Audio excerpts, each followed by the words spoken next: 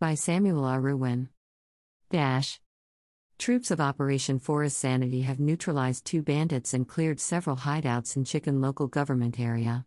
According to operational feedback to the Kaduna state government, the troops achieved these breakthroughs during fighting patrols along the Kabaresha Rayana Forest Kuzo Kujeni Guanto Kasia axis.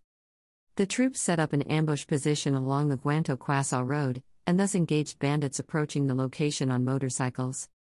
The troops neutralized 2 bandits and recovered 3 motorcycles. The troops also raided bandits' camps in the Kutura Rayana general area. The bandits fled into the forest on sighting the troops, who then destroyed the camps and recovered 3 motorcycles. Other items recovered include several sets of military uniforms and bandoliers.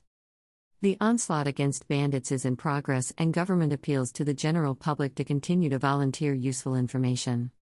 Receiving the report, Governor Nasir El-Rufai expressed satisfaction and commended the troops for their committed efforts, which resulted in the latest success. At Views Exclusive Rights, Samuel Aruwin. Commissioner, Ministry of Internal Security and Home Affairs, Kaduna State, January 17, 2023.